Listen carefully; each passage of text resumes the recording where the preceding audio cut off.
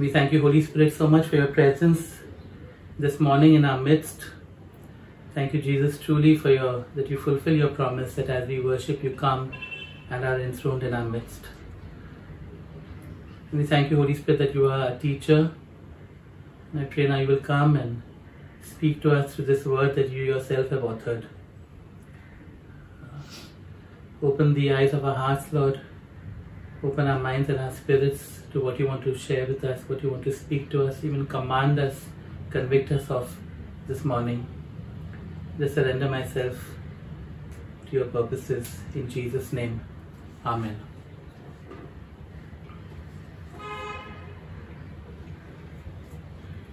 So as I said, we're in 2 Samuel chapter 5, but I want to give a bit of background. Where we are in the story is that David, in 2 Samuel chapter 2, David is actually anointed king over Judah after Saul's death. Only Judah and Benjamin accept him as king, while the remaining 10 tribes stay with Saul's family. And for 7.5 years, there is civil war in Israel between the houses of David and Saul. And finally, we see in the beginning of chapter 5 that David is finally anointed king over all Israel. And in a sense, and that leads to the next step, which is that he captures Jerusalem. And all this time, Joshua entering the land, all those years that Joshua was in charge and the judges and all of that, this particular place has not yet been captured. And we know after that how significant Jerusalem was to God's purposes. So David is anointed king over all Israel. He goes on to capture this place, which then he calls Jerusalem, and makes it the capital of Israel. And in a sense, at this point, that is by verse 15 or 16, when he's anointed king over all Israel, and also he's got Jerusalem, he makes it his residence, all of that. He is in a sense arrived at the place of his assignment. He has come into the place. He is set for his role in God's purposes as king over all Israel from Jerusalem, which then was also a part of it is called Zion, the city of David. Okay. And to rule from Jerusalem or Zion. And it's so interesting because as he comes into this place of his assignment or his role, for the first time since he became king of Judah at least, the Philistines attack Israel. Till now they've stayed away and they watched all this internal fighting going on. And now David is king over all Israel and they attack. And we want to look at these, there are 2 attacks in this chapter. We want to look at them, especially the second one, to look at David's responses to these attacks. And we can learn how to deal with attacks on our assignments, as well as how to proceed when things seem tough. I just feel God is speaking to us concerning the things He's asking us to do, the assignments that He has given us or is giving us. And sometimes there's direct opposition, sometimes it's just that things are tough, or it seems that this task seems impossible, or this particular hurdle seems too much for me to overcome. And I believe what God wants to give us a strategy, shall we say, to deal with such things. Okay, so we'll read first from 17 to 21 and look at the first attack briefly before going to the second attack. When the Philistines heard that David had been anointed king over Israel, they went up in full force to search for him.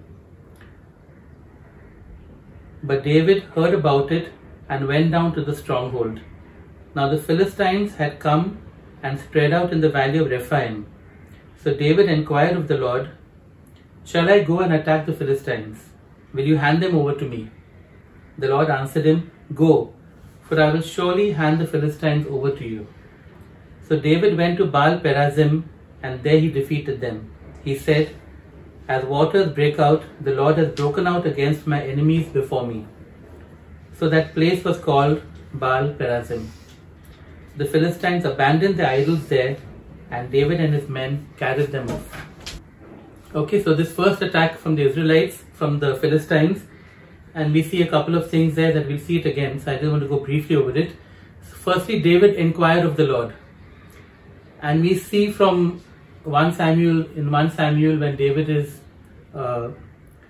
refugee from Saul, when he's fighting the Philistines and other Canaanites, we see this practice early as well, that often he inquired of the Lord before doing something. I'll flesh it out a bit later.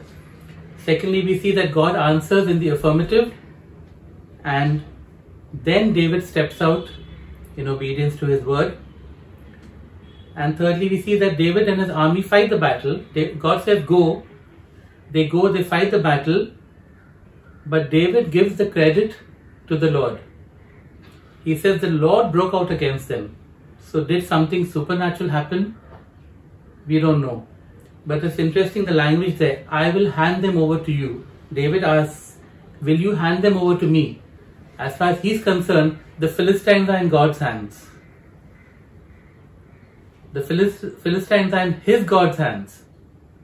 It's up to God to hand them over to him or not. And so he said, so anything that we're struggling with, it's already in God's hands. God is sovereign over that situation, that person, that persecutor, that opposition, that obstacle. He's already sovereign over it. David is only asking, will you hand it over to me? Will you give it to me? Will you deal with it right now? In this case, God says, yes, David goes. We don't know what happens, but as far as David is concerned, the Lord broke out against the Philistines, and he even calls that place Baal Perazim, which means the Lord who breaks out. So something supernatural must have happened. Why do I say that? Because of what we are told next. It's quite a mighty victory, because with that last line over there, that the Philistines abandoned their idols and David and his men carried them off in triumph. Let's go to the second attack, which I want to focus on today. Once more the Philistines came up and spread out in the valley of Rephaim. So David inquired of the Lord, and he answered, do not go straight up, but circle around behind them and attack them in front of the balsam trees. And a lot of versions say mulberry trees. I have no idea what trees they are. As soon as you hear the sound of marching in the tops of the balsam trees, move quickly, because that will mean the Lord has gone out in front of you to strike the Philistine army.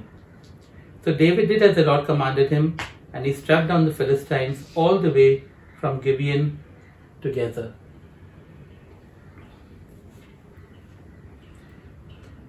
Four things I want to share from this section. Firstly, David inquired again. He didn't take anything for granted based on his previous experience. I mean, he's just had exactly the same experience, the same situations. The Philistines come, they spread out in the valley of Rephaim in the same way, and he's already had one amazing victory over them.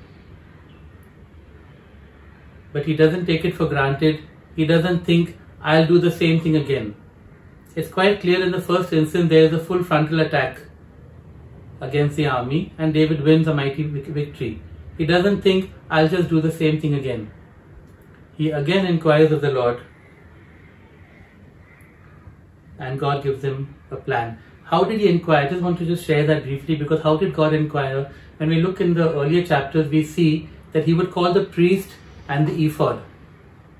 This appears to be the priest ephod, which had the Urim and the Thummim, which were two things that God had told Moses to make, by which the priest would inquire of the Lord and he would answer. And that seems to be what David does. So he inquires of the Lord and he receives God's plan. That's the second step. He receives God's plan, and that plan is completely different from the earlier plan. So it's interesting that, the people said of the Urim and Thummim, what you got from them was yes and no answer. So the priest had to ask questions of God, and it seems to be like a lot or something, and God would say yes or no. So you would have to ask the right question. God would say yes or no. But in this case, clearly God is saying more than yes or no, because He gives them a clear strategy, a tactic for the battle. Okay, so either God spoke directly to David, or I think more likely He spoke through the priest, or He spoke through a prophet. And we see later on many times that God does speak to David through a prophet. Either way, David clearly receives God's plan. And then the third step is going in accordance with that plan. Okay, and so we see here David and his army are told to go not from the front but to go at the side and hide somewhere and wait. David has to wait. And God says, wait until you hear the sound of marching. Today's sermon actually is called the sound of marching. It says, as soon as you hear the sound of marching in the treetops. You know, some commentators say that was the wind blowing in the treetops and it sounded like marching. I don't think David and his soldiers would have mistaken wind in the treetops for the sound of marching. They knew exactly what marching sounded like. Okay. Now it could have been just the sound of marching. You know, in 2 Kings chapter 7 verse 6, God actually does that. He scares an army by just the sound of marching. There's actually no army there. We are told that, but he gives them the sound as if there's a mighty army coming and the enemy scatters. Okay. However, what is clear to me in this situation is that this is the sound of an actual army marching. In fact, the words are the sound of stepping. That is the actual Hebrew word. When we hear the sound of steps or stepping in the top of the trees. Okay. And I believe therefore this is an actual army that is marching on top of the treetops. We have examples of that. We know Elisha, what he could see and what he then prayed for his servant to see. The servants are an actual army, heavenly army with chariots, with fiery chariots. In 2 Kings 19 there's another story where one angel of the Lord comes and kills 185,000 Assyrian soldiers who have surrounded Jerusalem, because it was not God's plan for the Assyrians to conquer Jerusalem. So in one night, one angel kills 185,000 Assyrians. We don't know how he did that. It could even have been just a plague or anything, but it happened overnight. Okay, so an angel physically has come and done that. So there is good evidence of angelic activity on the earth, angelic armies in the Bible, and I believe this is what God is saying here because of the language that he uses. He doesn't just say that you will hear the sound of marching. He says what it will mean is the Lord has gone out in front of you. So we have an angelic army with the Lord at the head of it. And God is telling David, wait until you hear the sound of my army moving. And until then, don't do anything.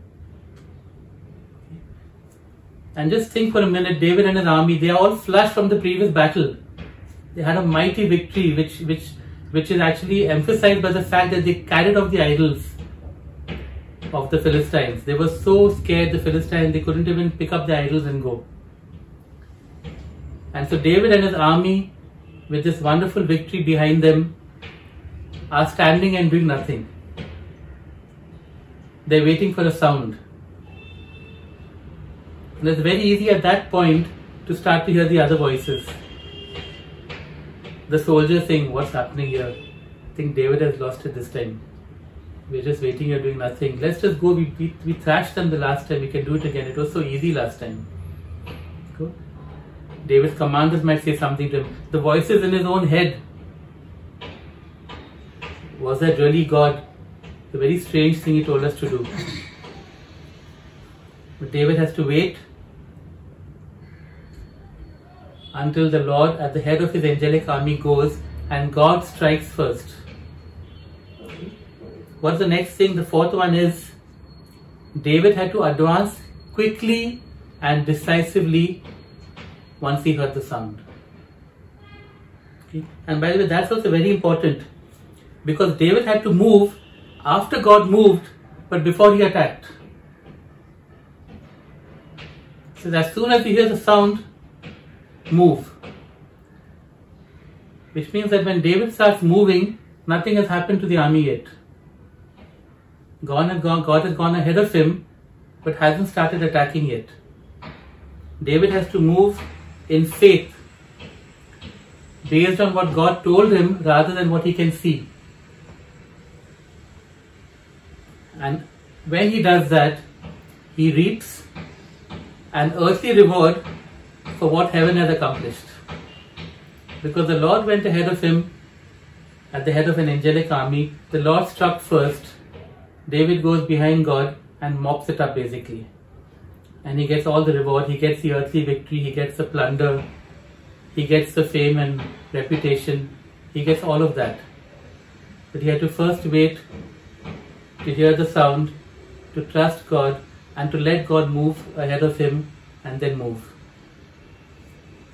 Okay. What about us? God is speaking to us about, maybe we may not be standing in front of a huge army, but sometimes the obstacles feel like that. Impossible to overcome. Impossible to overcome the opposition or the obstacle or the hurdle or whatever God has given to us. It can be even something as simple, and we all know that's not simple, as sharing the gospel with a family member. But those are also assignments. Okay. Whether it is that or evangelizing a nation, it's the same principle. Firstly, we need to inquire of God. Not once in a while, but every time. We need to receive His plans and ideas, not go with what worked last time. Not go with, forget about our own ideas. Even something God said last time that worked, we can't just go with that. It becomes very easy to fall into that kind of a routine or rut or a comfortable place to be, comfortable way to function. You know, whether, I mean, we can say it about any work or job as well. If you're not being challenged, just fallen into something comfortable. So much more in following Jesus. You know, are you taking risks? Are you having to step out in faith rather than just carry on? It's so, I think that God pushing us out of All Saints, and just, it's always been a situation where we've got to trust Him. In fact, Anne was saying the other day that, you know, being pushed, I mean, she had 2-3 more months of comfort in All Saints after Highway started. Then she too was pushed out. You know, everything had to go by faith. What is God saying? Where is He taking us? How does He want us to do this? And you just get comfortable with something, and then something, God pushes you further. Okay? He wants us to inquire of Him, receive His strategy for doing things, and then move out. Okay? God says that He is going to go ahead of us. So the important thing here is that we should not go ahead of Him. Then we are sure to fail. Now, why would we want to go ahead of Him? He said, I'll go ahead of you and I'll do the work.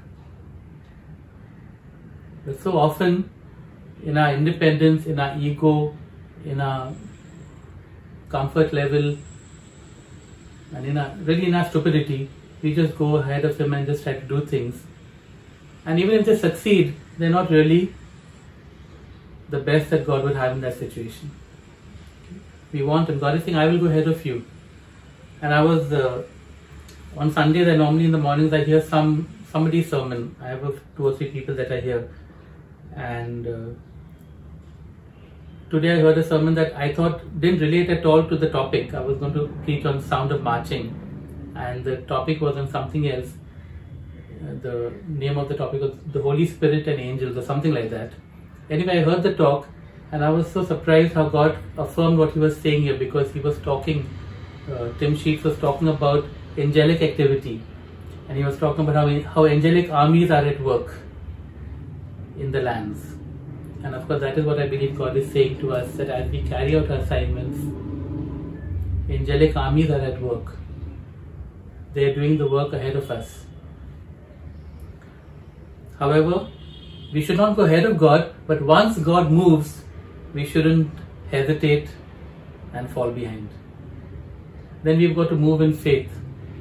Once we discern that God has started His work, know, we have to move in faith. Sometimes we may not even see the result immediately, but we move in faith, and we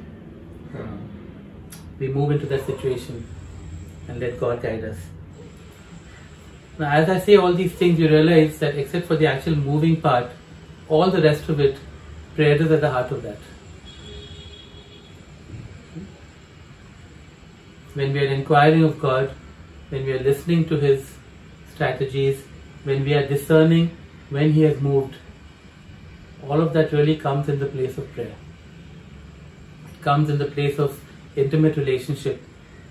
We want to be in that place where we are able to hear God. We are sensitive not just to His voice, to His leading, to His moving.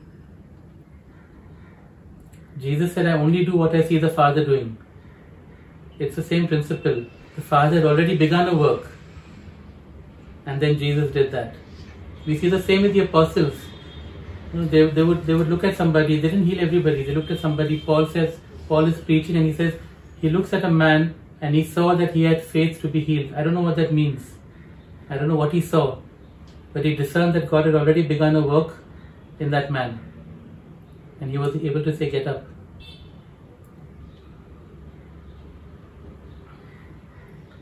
And so as we pray, you know, as we step out into our assignments and as we are praying, let's understand this thing, that God is at work. His angelic armies are at work, and they will do the work before we do something on the earth. But we need to be in that place of dependence, of trust, of faith, you know, depending on Him, inquiring of Him, receiving guidance every time, just not taking anything for granted. You know, there's so much, because we are made in God's image. We have His Spirit. God's gifts and calling are irrevocable. There's so much we can do in our own strength and think it's God. And that's the most frightening thing, actually. And I know there's criticism which is not misplaced, I suppose, that you can have this wonderful setup for worship, and you can have the smoke and this and that, and you can get the atmosphere. Or you can trust in God. I'm not saying that's bad. I mean, it's wonderful. I mean, let's be as excellent as we can be in all that we do. But still our trust is, God, I want your presence to be that thing that causes people to cry and weep and laugh and all of that. Not something that I'm manufacturing with my human atmosphere. But at the end of the day, I want your presence there.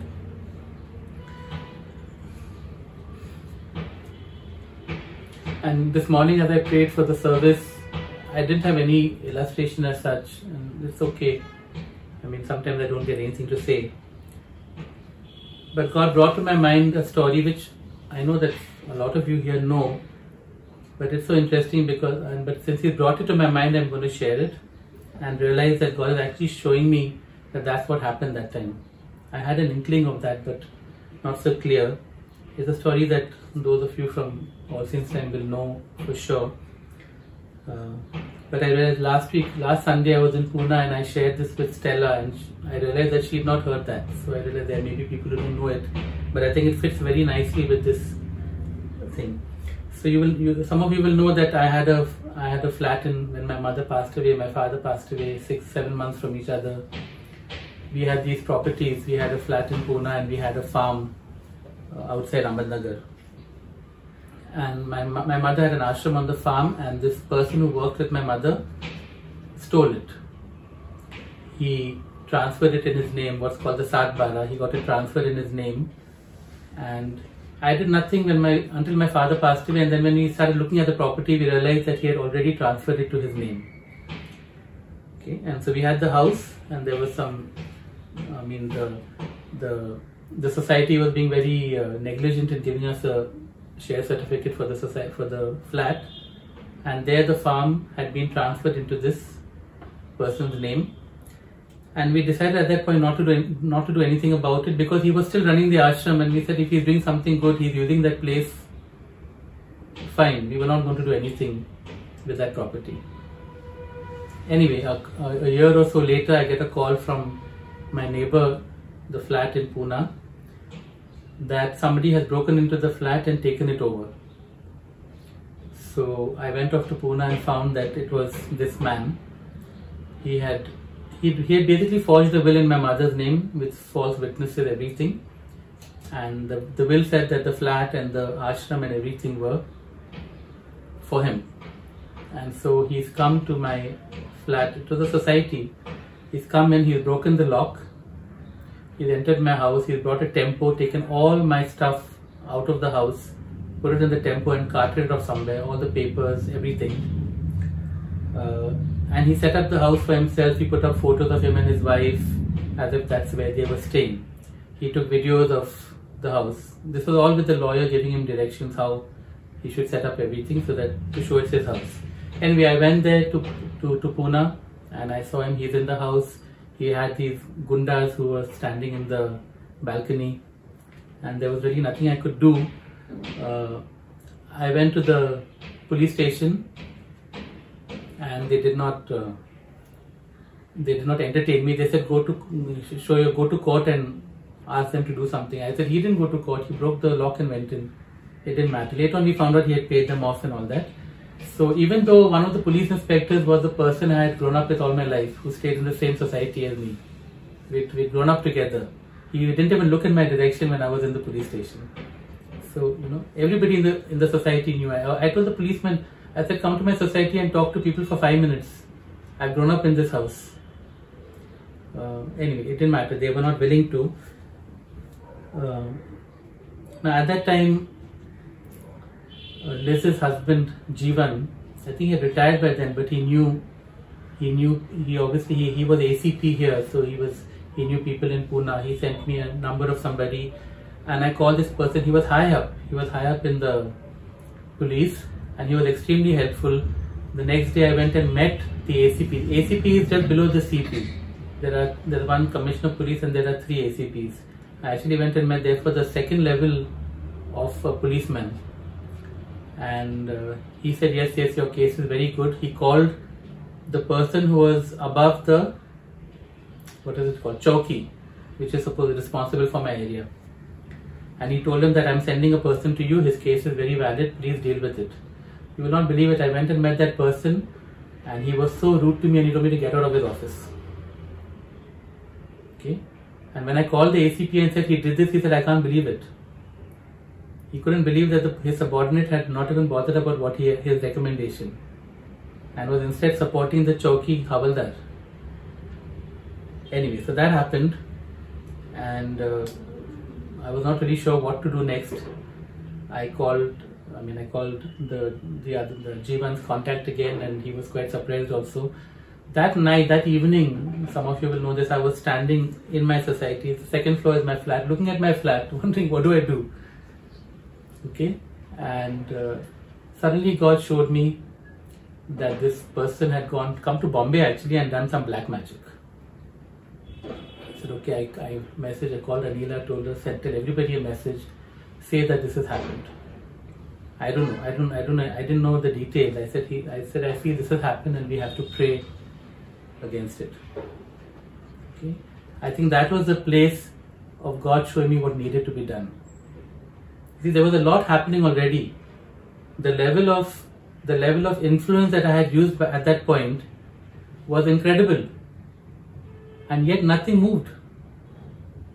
This is the normal thing to do, and I'm thanking God. I'm thanking God for Jeevan and his contact and the ACP that I met and all of that. And we say, yes, God is at work doing that, and yet nothing. God had to show me the obstacle. We had to pray. And then God had to move in the heavens.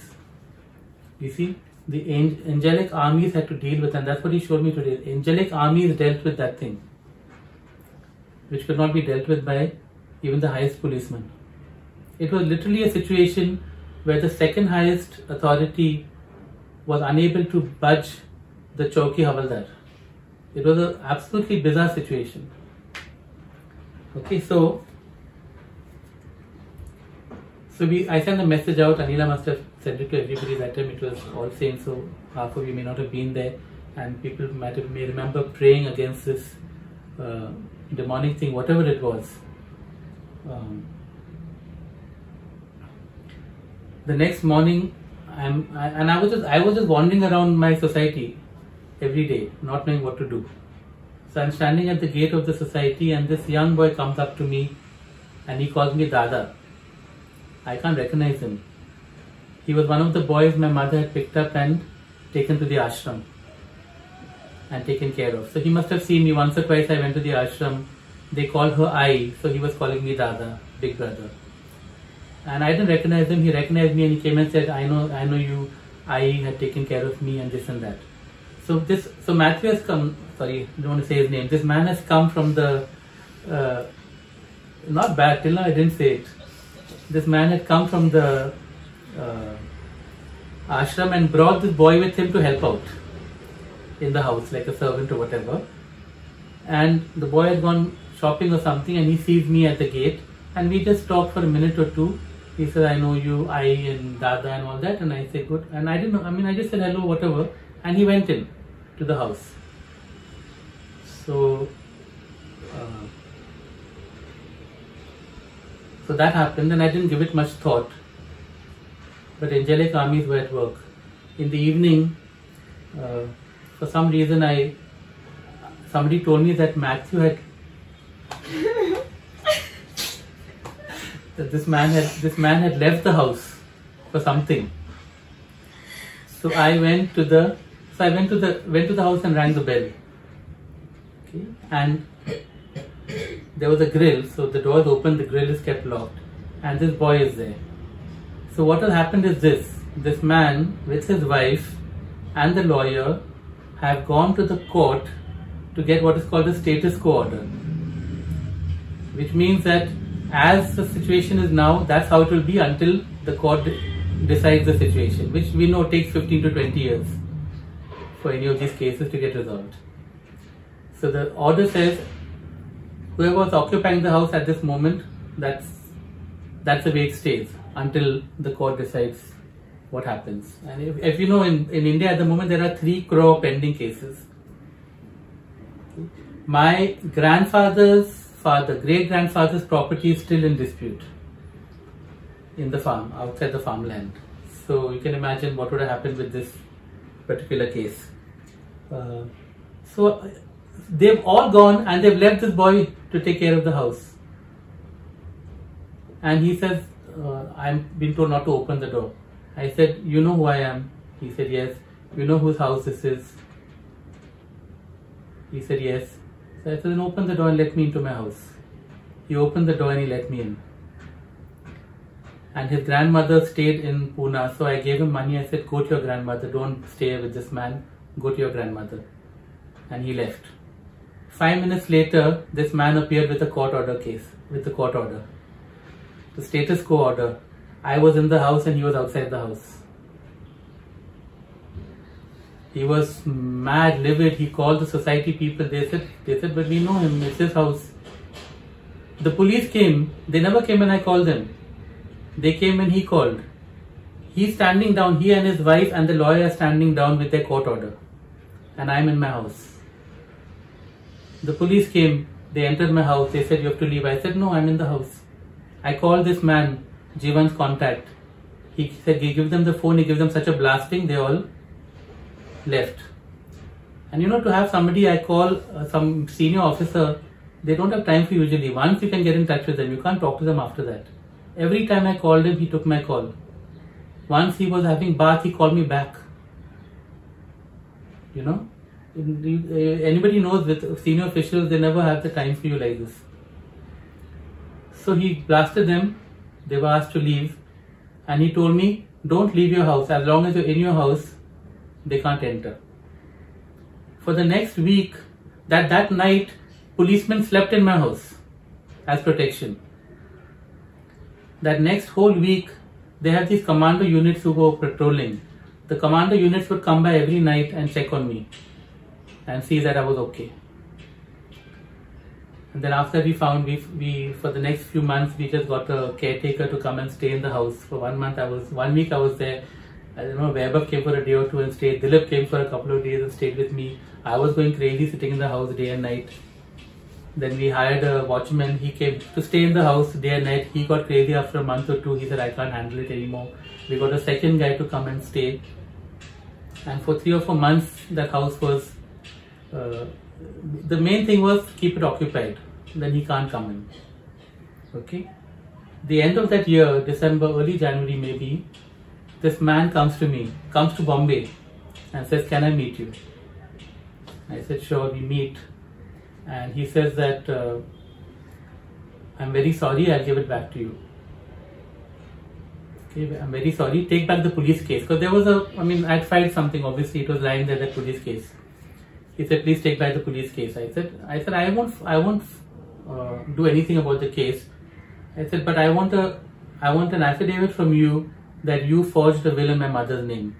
And that's not a correct will. He gave me an affidavit. I have an affidavit where somebody is admitting to a crime. He admitted that the flat was not his and the farm was not his. I got the farm back. It had already gone into his name. I got it back in my name. And then I sold it off. Anybody who knows how property things work in India, you cannot imagine that by the end of that month, I had got my farm back in my name. I had got my flat was already there, but I now had an affidavit that he had no rights over my flat. Everything got taken care of. You know? And today God is telling me that what happened when you all prayed. That I did something in the heavens. And an angelic army moved. And in a sense, I actually moved after that without even realizing I was supposed to move. When I went to the house and rang the bell. But the work had already been done. You know, God had already moved for David and David had to just go and finish the job. And God had already moved in a situation where the policeman and nobody could do anything. And after that, I moved. Just as a little aside, 15 years later, I got a official looking letter in Marathi, which I didn't understand what it was saying also. It was telling me I had to appear in court in Pune for something. I didn't understand what this was about. Anyway, off I went to Pune. I appeared in court. You know what the case was? That case. It was the first hearing of that case. 15 years later. You know what would have happened to the house? Would have been sold off by then. And of course I told them no. And the first question they asked, because they know what's happening, these guys, our system is so bad. You want the case to continue? I said no, take it. That's the first question they ask anybody. Because the cases are coming so late, they know that everything may have changed by then. But God works so amazingly. You know, and the switch happened when we realized that there was something else at work. And angelic armies had to get involved, not earthly influence.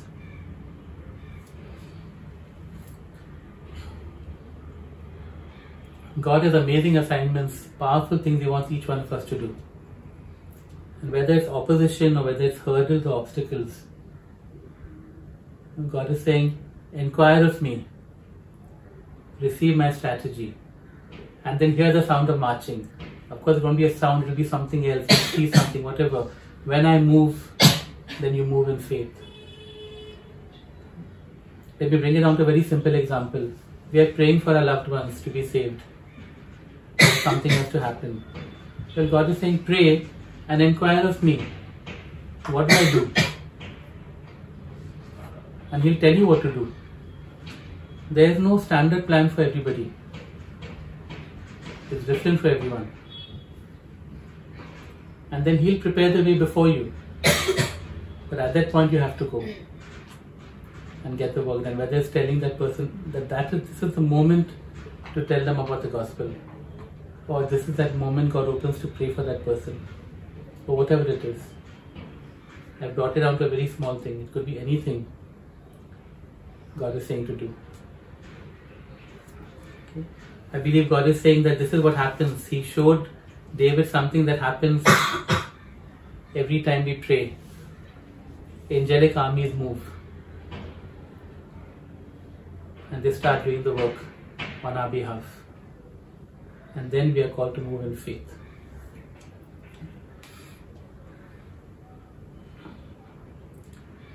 And Lord, I pray for each one of us, Lord, and the assignments that you laid on our hearts. They could be specific assignments, or could be something as general as seeing our loved ones come to know you. For we know that you want none to perish. And Lord, I pray for each one of us, Lord, that you will so anoint our prayer lives.